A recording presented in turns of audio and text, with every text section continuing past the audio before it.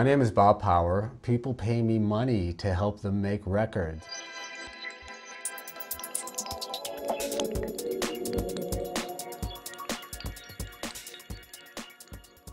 A producer is either and or. A really good musician, someone who's not a musician at all but has good instincts, someone who has neither of those things but knows how to navigate through a record label, someone who's a great engineer, someone who doesn't know a fader from a hole in the wall, someone who has a lot of money, someone who has a megalomaniacal personality. When I moved back to New York, I came back and I thought, still had notions of being a player. So came back here with some money in my pocket, a couple of Emmy nominations. I thought I was, gonna kill the world. In a year and a half, I was playing Mafia weddings in Flatbush for $90. And then taking the subway home in my tuxedo, and that's not an exaggeration. I worked for a guy named Jim Serpico. I swear to God, Mr. 5x5 with a little stiletto mustache used to walk around with a suitcase full of cash and a gun. Anyway, I was working overnight at a studio called Calliope, and people who know hip-hop know about it. It was a real seminal hip-hop studio in the mid-'80s.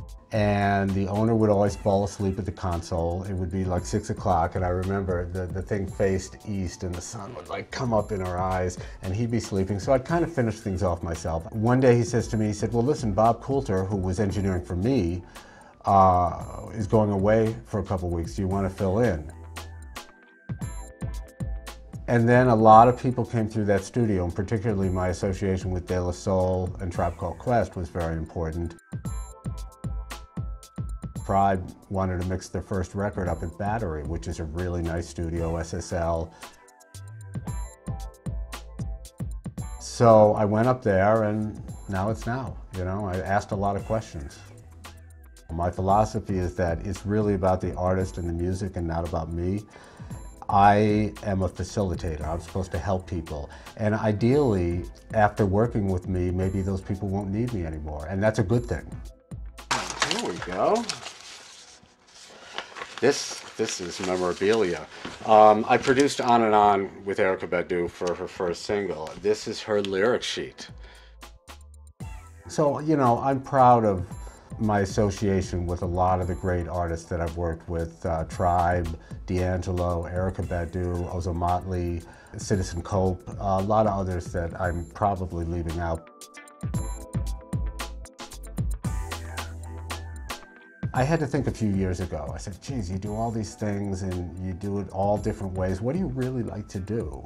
And I realized I like to make great music with great people.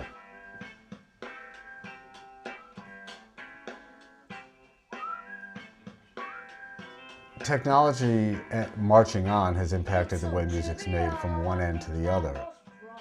Number one, because you can make a record in your living room. We'll go back to the top again. Buy some good gear and a computer and the right software. If you're careful, you can make a really good record. Number two, it has allowed everybody to do that. These are all racks of vintage recording gear. Worth a lot of money. I pull them out maybe once a year now, but this is my retirement. They're all Neve modules. In the 50s, if you wanted to make a record, you had to hire an expensive studio, an engineer, an arranger, expensive musicians. They'd come down, lay down the charts, the guy would mic the instruments in the same way that they did every time, record it, and this was this huge thing. This is the new way to do things, where you don't have a huge room and you just kind of everybody stands in the same room and makes the record. Technology has allowed people to make music in very idiosyncratic ways, which we've discovered in hindsight is that that's the real cool stuff. I usually leave, in fact, I have this microphone which isn't connected here, and I'll just go in headphones real fast and do a little percussion track. I'm sort of known for being Mr. Clean and picky with audio, but I've changed a lot. Life in the modern age is not about perfect and shiny. So. We all know that Macintosh is really the media computer of choice, the production computer of choice. I really think that has to do with a couple of things. Number one, Macs were always a little more, I don't know if it's left brain or right brain, but it's the creative side, not the analytical. Is it right? I don't know. There's been a great shakeout over the years. For one set of years, everyone will say, oh, Digital Performer is the one of choice, you know. Now it's Logic. I've been using it since it wasn't even called Logic. It was called Creator or Notator, and I ran it on an Atari computer, a game computer.